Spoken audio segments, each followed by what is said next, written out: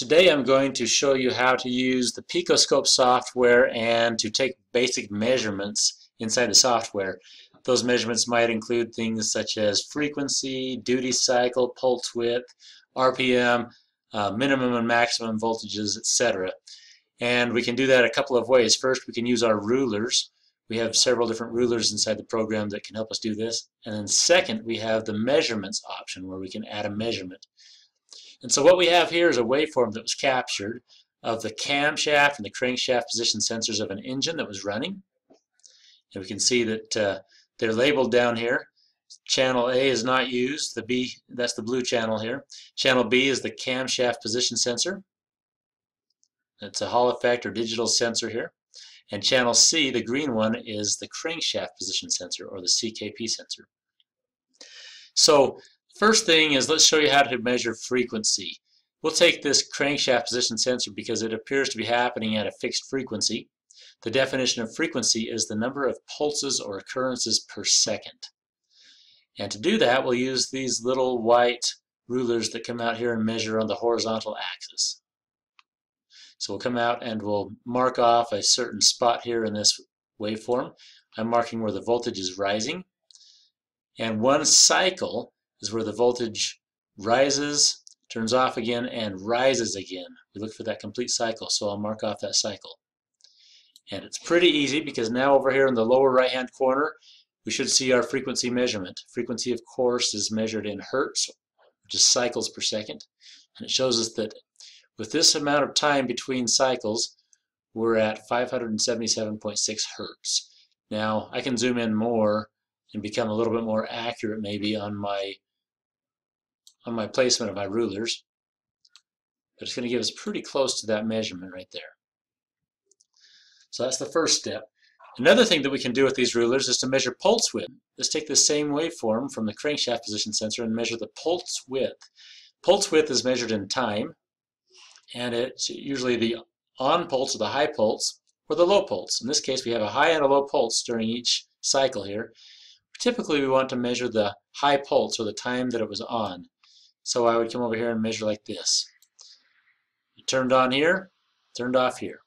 And we're going to measure that in time. We'd come up here to the top, and in this case it's 1.091 milliseconds. That's the measurement of pulse width. Another thing that we can do here is we can measure duty cycle. And there are several ways to do this, but one of the easiest, I think, is I'll hit this X to close and put these two rulers away. Duty cycle is a measurement of the percentage of on time during a cycle. So we already said that this is one cycle from here to here, and during that time we want to know what percentage of the time it was on. So I'll use these rulers. I come over here to the little blue dots in the lower right corner and mark this off and this. So I'll mark off one cycle. And you can see by default it says that that's 720 degrees. I can change this by coming down here to the Rulers tab and marking this in percent. So now it says 0 and 200%, meaning 2 cycles. I want to change that to 100%, representing one cycle here. Now that I've got a cycle marked off, I can grab my white rulers over here again and put one of them right here when this turns off. And I can look up here and see what percentage this falls at. You can see if I move this, that percentage changes. And so right there, out of 100% of a cycle, it was on for approximately 63% of the time. So that's a 63% duty cycle. Okay, now something else that I can do is I can measure RPM. In this case, if we want to measure engine RPM, we want to go off the RPM of the crankshaft, of course. That's how engine RPM is measured.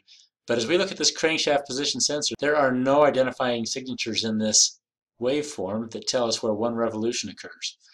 However, if we look at the camshaft sensor, there is a repeating pattern. You'll notice that if we look at the low pulses, I think that visually it's easier to see the low pulses here. We have a narrow pulse, a little bit wider pulse, and an even wider pulse. And then it repeats.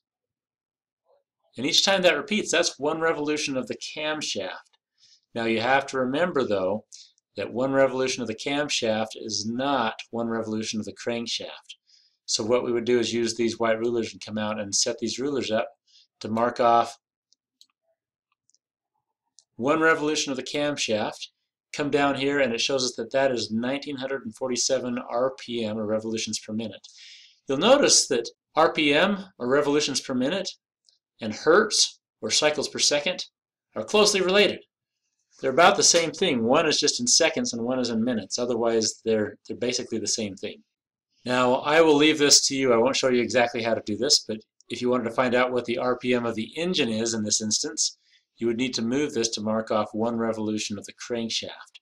So you just need to think about what the relationship between the speed of the crankshaft and the speed of the camshaft are to mark this off or put this at the appropriate place to measure that RPM. One more thing that I want to show you about these rulers are these vertical rulers. You'll notice that for each channel there's a little square up here at the top. There's a red one here, a green one, and a blue one. So if I want to measure the voltages on the green channel, for example, I would bring this down. I could mark that off.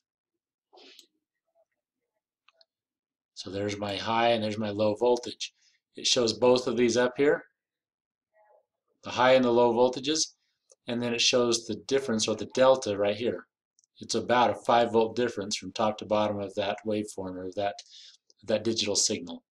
And I could do the same thing with the red channel. It would provide me as well on the red channel a delta, or difference. And I might need to zoom in to become more accurate in my placement of the rulers, but that's how you do that. Okay, now finally I want to show one more thing. We have the ability to measure all of these things maybe more accurately than we do with the rulers, because the rulers are only accurate as closely as I can place these rulers onto the waveform. I can be a little bit inaccurate in my placement. But the scope itself has a measurement tool. So if I come down here and click Add a Measurement, I have the option now to choose a channel and add a measurement. So let's just start adding measurements. Let's add the measurement of frequency to this green channel, to channel C. So I choose channel C, and I come down here and choose from all my measurements frequency. I can mark off the entire trace, or I can say between rulers. In this case, I'm going to say between rulers. And I'm going to place my rulers out here just to capture a portion of this waveform. Then I would look down here and I would see that my frequency is at 580 Hertz. You might notice on your scope that your font is a lot smaller. I made mine bigger so that it's easier to see, but you can do that right up here under the Measurements tab. Again, where you can add or edit measurements, but you have a font size option right here. I made mine large just because I like to be able to read that easily. So there's the frequency. Let's add another measurement. Let's measure the pulse width. So I want to measure the high pulse. And again, I'll do that between the rulers. And there it is. Now these numbers should be very close to the numbers that we were measuring earlier with our rulers. It's a good way to check to see if you were doing it correctly. I could add another measurement for duty cycle. If you notice, they're all options in here.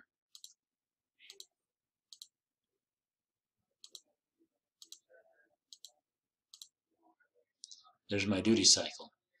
Anyways, that's a quick tutorial on how to take measurements within the Picoscope software. You can use these rulers for a lot of different things, and also the measurement tool is very handy. You'll notice that there are a lot of other options in here. You'll see that we have many other things. Minimum and maximum measurements are often very useful in a waveform, along with several of these that we can use depending on what we're after when we're looking at our waveforms.